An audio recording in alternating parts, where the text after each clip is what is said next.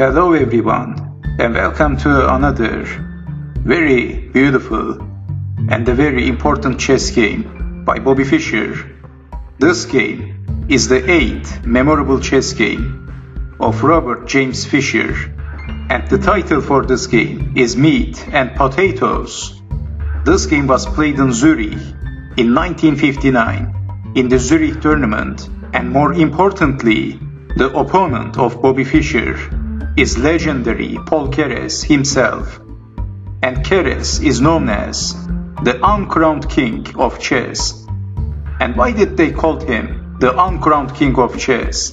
Well, he was a very gifted and a very talented player, one of the super grandmasters in the time. He was absolutely a chess genius from Estonia, but he has never managed to win the title, the World Chess Championship title. Maybe in that time, in that era, the Soviet grandmasters was dominating the chess world. They were extremely strong players, and they were also very hard to defeat. But still, Keres was one of the chess genius in that era. Anyway, so Bobby Fischer, who has the white pieces, starts the game with playing e4. Keres played e5.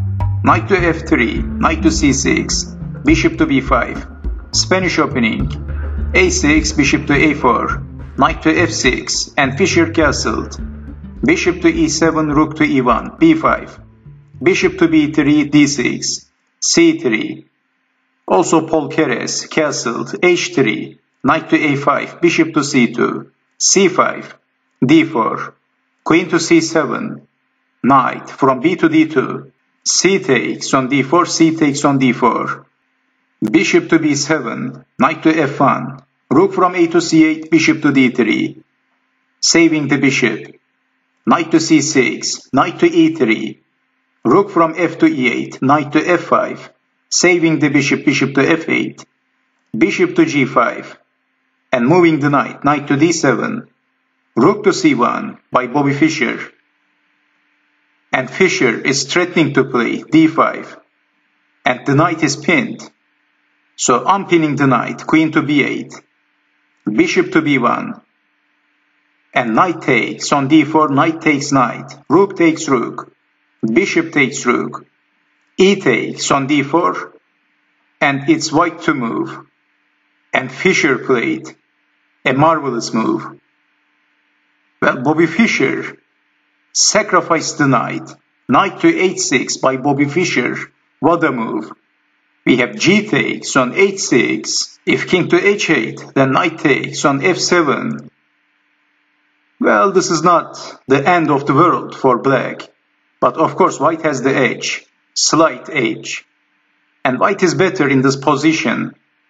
So the critical, important f-pawn is gone, and white has created some weakness in the black's camp.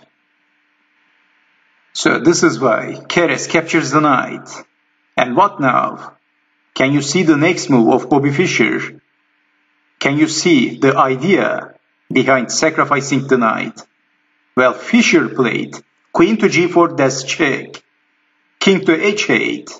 If bishop to g7, then bishop takes on h6. And this is losing for black, threatening checkmate. Bishop is pinned. A disaster for black.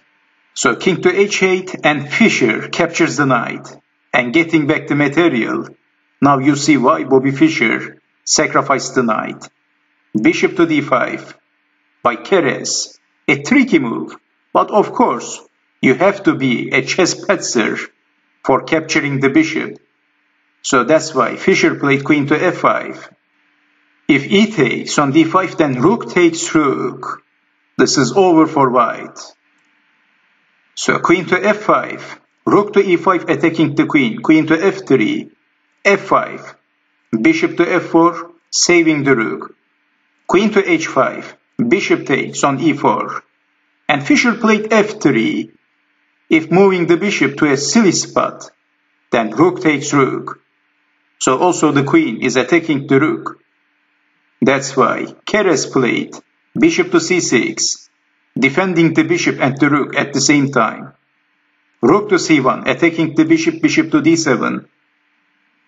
Bishop takes on h6, rook to e6. Bishop takes on f8, queen takes on f8, queen to h4, queen to f6. And in this position, Keres wants to exchange the queens. And Fischer is accepting the offer very interestingly. Well, in this position, Bobby Fischer is a pawn down. Well, he captures the queen, rook takes on f6. And Fischer played king to f2, king to g7, rook to c7, defending the bishop, king to e2, f4, rook to a7. Well, Fischer is going for the compensation for the pawn that he lost, king to f6 and rook takes on a6. Materially is equal now. Rook to e7, check king to f2, bishop to e6, rook takes on d6, king to e5, unpinning the bishop, rook to c6, bishop to d5, rook to h6, rook to c7, rook to h5, check king to d6, and rook to h6, that's check again, king to e5, rook to h5, king to d6, rook to f5 by Bobby Fischer. And in this position, Bobby Fischer wants to avoid the draw. So if checking the king repeatedly, once again, black could take the draw by repetition. And in this position, of course, drawing the game is a good result for Keres. And Keres didn't play this game like the greatest chess genius of all time. It was not a flawless chess game by Paul Keres. And if you look carefully in the chessboard, Bobby Fischer has the edge. And these pawns of Keres is isolated pawns. And Bobby Fischer's pawn structure is looking much more solid. The pawn structure of Bobby Fischer is better.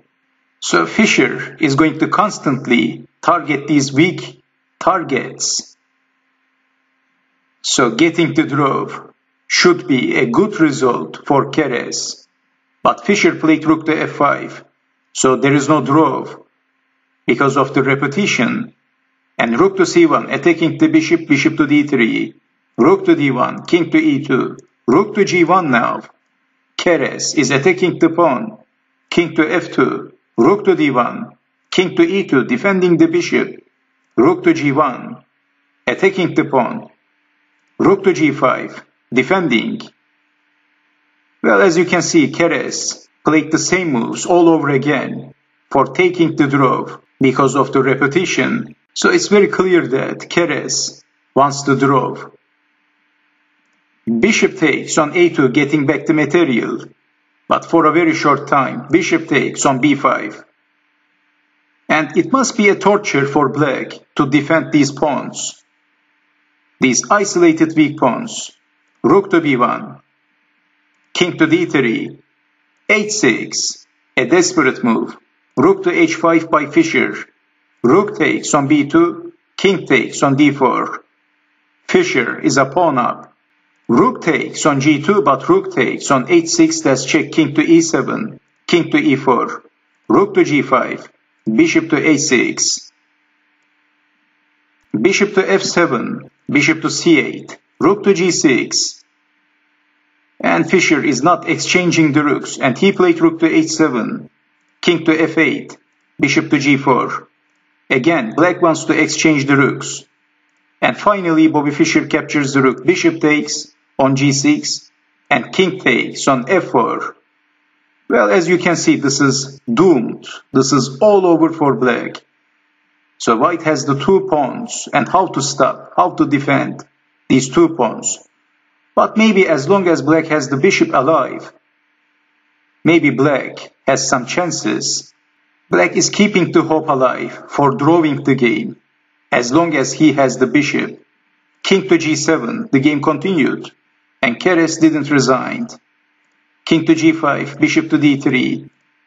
And of course the game continued, and let's play these moves as fast as possible, because this game was a very long game. So bishop to e6, king to f6, bishop to c4. And as you can see, Keres is hoping to draw the game. But Fischer is very accurate, so bishop to h5. What now? Keres played bishop to c4, but bishop to g6 now. That's check. King to g8. Fischer played the move and Keres resigned. Thank God. f6 by Bobby Fischer and Keres resigned at move 81. This game was an 81 move war game. What a battle, what a war. And this game is also a very difficult game to commentate. There are too many moves. Well, my throat is hurt. It's a difficult game to commentate, of course. It's not like the short and instructive chess games of the 19th century of chess, a long and a complicated game. So let me show you the possible continuation. Well, obviously, in this position, black is losing all the hopes. So bishop to d5, and let's play these moves as fast as possible. So as you can see, black is trying to keep his bishop alive. But then bishop takes on f7, king to h7, bishop to e6. And black is getting checkmated. So queen to f5, king to h6, bishop to g8. This is not settlemate. The only move, king to g7, queen to h7, checkmate at move 95. What a game.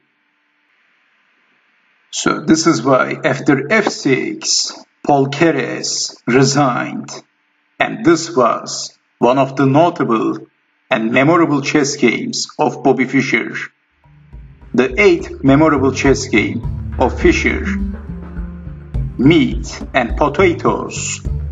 A funny name. So I hope you have enjoyed watching this video. And I hope to see you next time. Take care and bye bye for now.